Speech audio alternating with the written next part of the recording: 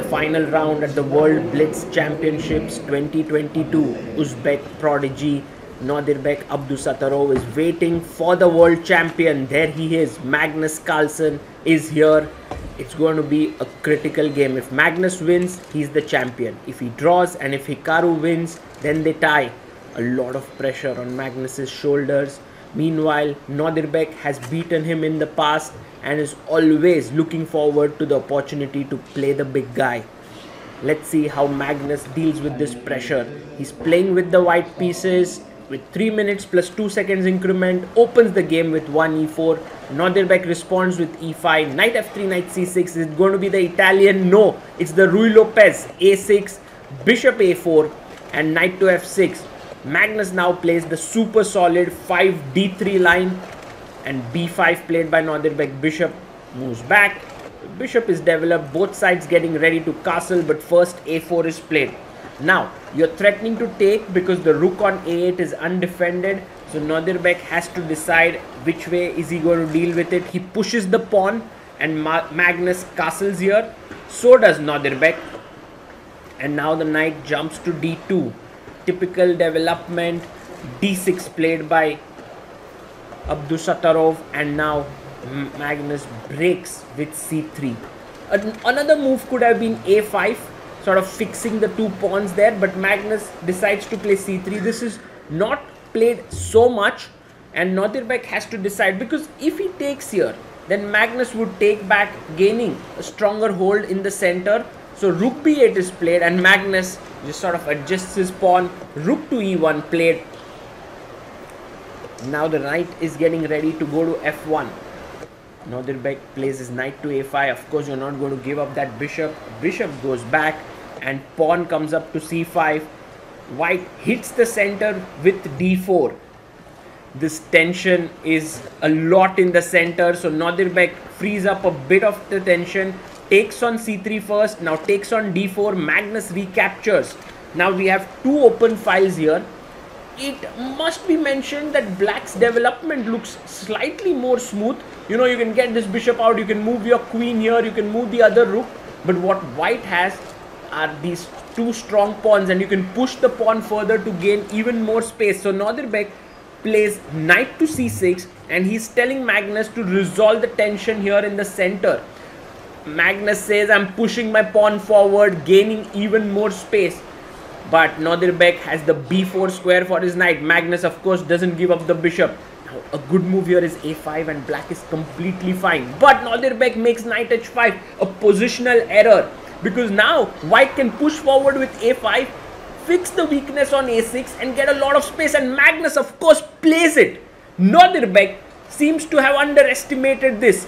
All of a sudden, Magnus has a great position. The knight jumps to f4. It's looking at the d3 square, both these knights. But is that so dangerous? Can you simply just move your knight away? Or move your rook to e3 to defend the d3 square? The main advantage that White has now is that he has space, and Magnus knows it. He knows that he's strategically doing quite well here, but he must be careful because Black is active. Both the knights are beautifully perched here. The bishop is ready to enter the game. And that's the reason why Magnus is taking his time. This is the correct moment to sort of feel all the dynamics of the position, to understand what do you want to do, when do you want to push g3 this knight away, when do you want to play knight f1, take this knight, or put your bishop on a3. The rook can also swing over from a3. Lot of possibilities here. And now the time is almost equal. In fact, Magnus has gone below Uzbek's time, and Magnus is somehow, managing to keep his cool because so much is at stake at this point. Meanwhile, Uzbek has very little to lose. If he beats the world champion here, that would be something to boast about. Knight goes back to f1. Not the best move. Rook e3 would have been much better to defend the d3 square, because now Uzbek can play queen c7, put pressure on the bishop. But he first goes bishop to g4. What's the point of this move? Well, the idea is that you want to take here, queen takes, and then move the knight and fork these two rooks. So Uzbek has played his bishop to g4, but Magnus can simply go knight e3, he can hit the bishop here. He can also protect the c2 square. But look at the time. Magnus down to 1 minute 10 seconds. He's now quite low on time. He must move quickly. He plays his knight to e3. Nordirbeck keeps the pin going. Excellent move. Bishop to h5. Rook a3. And now this rook trying to defend on that side. Queen c7. The queen attacks the bishop here. And Magnus must play bishop f1. But he goes bishop d2. This is a mistake.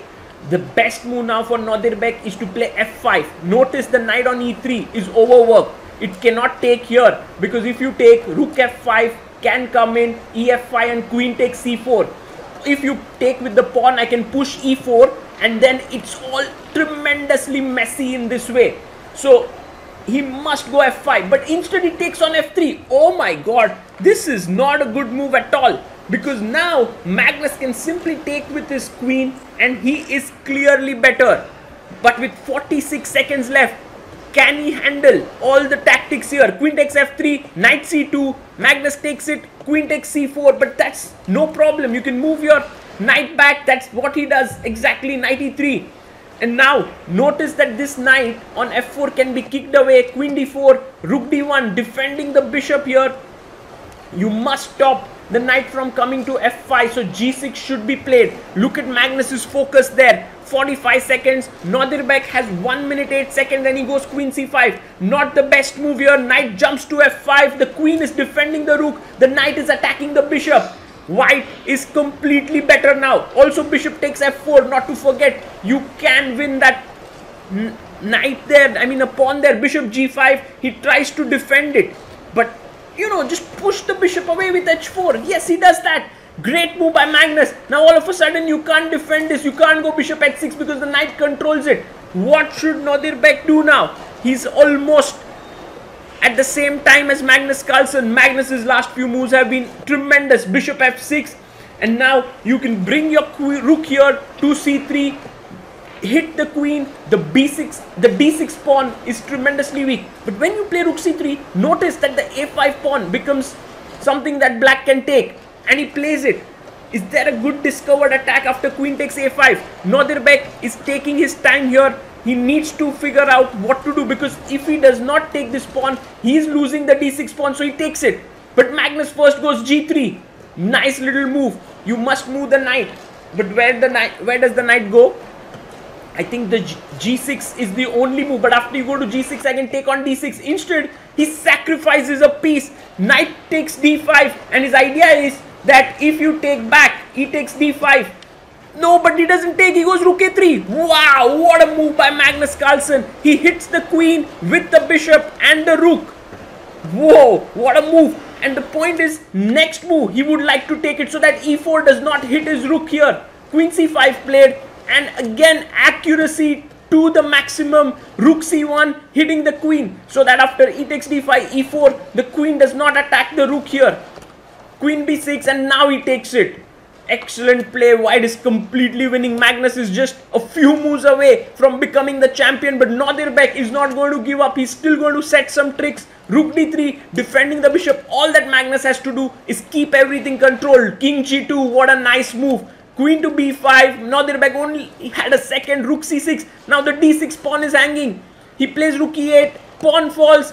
Another pawn falls. Magnus is now many pawns up. And there you have it. Magnus is the new World Blitz champion. That's how you celebrate on a chessboard, because you can't really shout. The other games are going on, but look at the happiness on Magnus's face. He's now the triple world champion in classical chess, rapid chess, and also in blitz chess.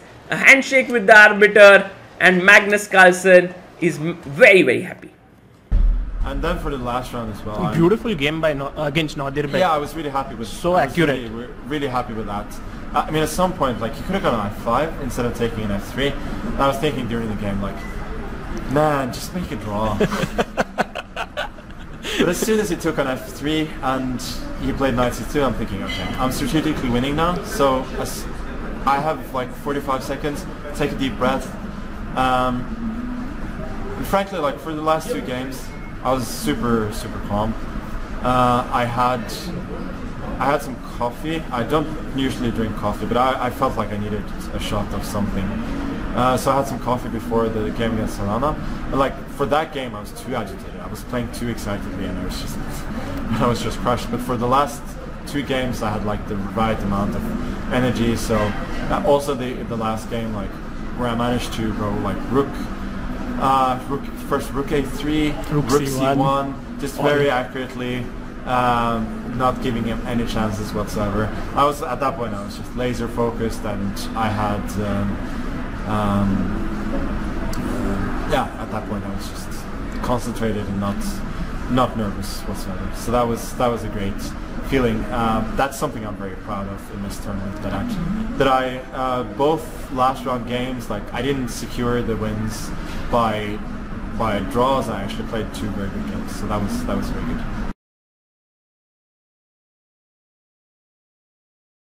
Life is full of exciting events, but it is our first impressions that we remember best. Your first diploma, your first job in a big company, unforgettable emotions from the first date, the first expensive things you bought when you got your first paycheck, and your first investments with Freedom Broker. Freedom Broker. Look at your favorite brands from a new perspective.